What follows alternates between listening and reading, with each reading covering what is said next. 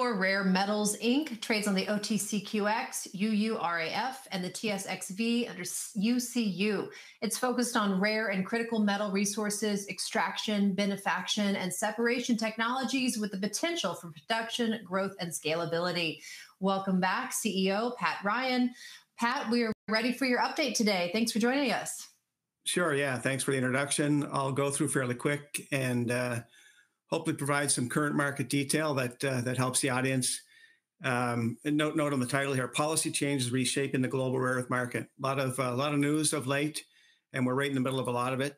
So just a reminder for everyone: rare earth permanent magnets. That's where the rare earth story goes to most frequently. It's use in electrification of vehicles, national defense, robotics. Think of Amazon warehouses with logistical distribution and whatnot, sustainable energy, wind energy. There's 2 tons of permanent magnets that go into a Haliade X offshore wind turbine.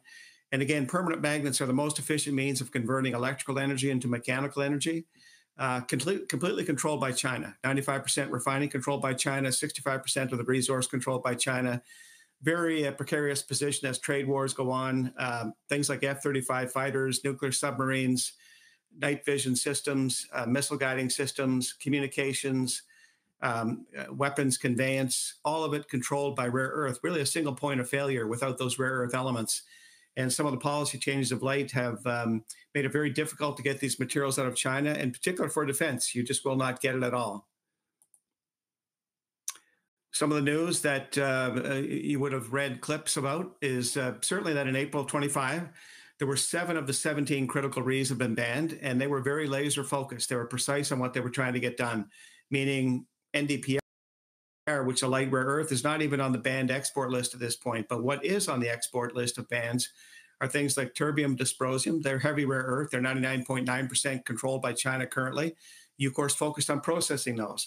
Samarium, using samarium cobalt magnets. China has banned that. Ucore's focused on producing samarium at its first strategic metals complex in Louisiana. June of 25, Wall Street Journal reported that not only was the technology stopped from exporting from China, but passports were being confiscated. Anyone that had any knowledge of intel relative to rare earth processing, both upstream and downstream, it was a problem, and you weren't going to get any of that intel coming out of China. August 11th, the trade truce is up. There's still 90 more days. The reason there's 90 more days of trade truce because you're not going to settle on a solution for rare earths. It just won't happen. And defense is certainly choked off in that regard. So a lot of that is what you're hearing in the news. To remind everyone where we fit in the supply chain, we're right in the middle. Our Rapid S technology is right in the middle. It builds the bridge between the mining and the downstream, which is the metal making, the alloy making, and the magnet making. So there are projects around the world that are rare earth resources, but they need to be refined and brought into the seeds of technology, as the Japanese call it, in order to really take advantage of those permanent magnet manufacturing. That's where Ucore's focus, right in the dead center. One quick analogy is think about Rockefeller back in the 1880s.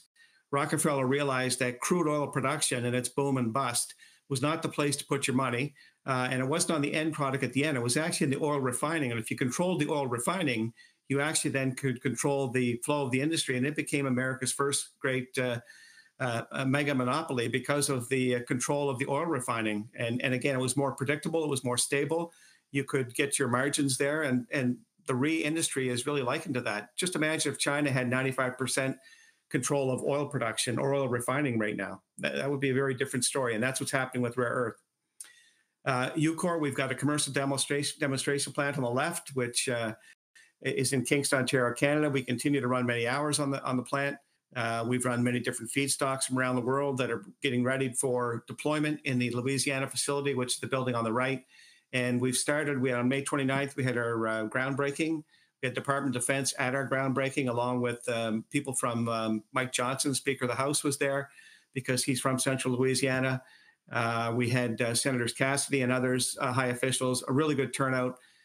Because we're looking to launch that plant in mid-26 with stage 1. There are 3 stages of development, stage 1, 2, 3. And stage 1 is underway because of the Department of Defense standing behind what we're doing. That Department of Defense looks like this. I think we announced this at our last update, but it's certainly well underway now. We've got the civil site work going on. We've got the work going on inside this building. It's a brownfield building, and it's a foreign trade zone, which means if we bring material in from Brazil, from Australia, from Vietnam to process and turn into magnets that go in the American economy or perhaps back to Japan, where a lot of magnet making is starting to develop, then it's tariff-free. And that's something we didn't realize 2 years ago when we found this building. But we currently have $22.4 million support from the US government to say, go ahead and let's build stage one. We love the technology. We love what you've done in Kingston. We like your comparative to legacy solvent extraction. Let's go ahead and execute Rapid SX. Let's get to commercial deployment. And that is now well underway, with mid-26 being the commissioning of stage one of our plant. So yeah, the rules of the game are changing as well. You know, the Western governments are stepping in with strategic investments. There was news of late about an investment in MP Materials. That is good for everyone in the Western world because floor pricing was set, $110 a kilogram for NdPr, which is about twice the spot price in China, which is often manipulated. And that support from the DoD shows that we're going to get behind companies with the right tech and the right direction. And Ucore's inside that tent now. We're looking for further support from the White House. We're in those negotiations right now, in particular with our heavy rare earth processing. We're looking for some floor pricing on heavy rare earth as we work through our offtake arrangements. From a macro scale, this is what you're looking at in the Western world. There's a gap between the permanent magnets that are needed by 2034 compared to what's actually coming online. If you think of that MP deal I just mentioned, that's only for 10,000 tons of permanent magnets. Look at the requirement by 2035, 180,000, where the global level is 600 to 650,000 tons of permanent magnets.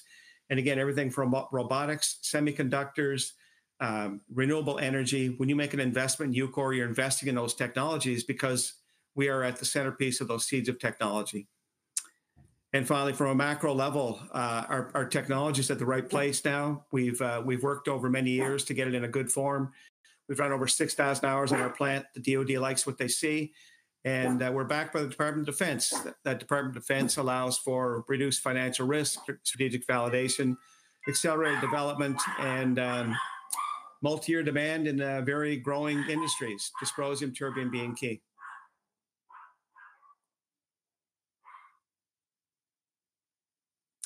That was it. All right, Pat. Well, thank you. We do have a bunch of questions for you. Let's see how many we can get in. Let's start with Bernie asks, U.S. House of Representative Mike Johnson's congressional district is adjacent to SMC in Alexandria. So will Speaker Johnson be visiting the SMC anytime soon? You know, possibly. We had our groundbreaking, which is on May 29th, and we had again, various people from Washington and from the local state of Louisiana, from the local community come and attend.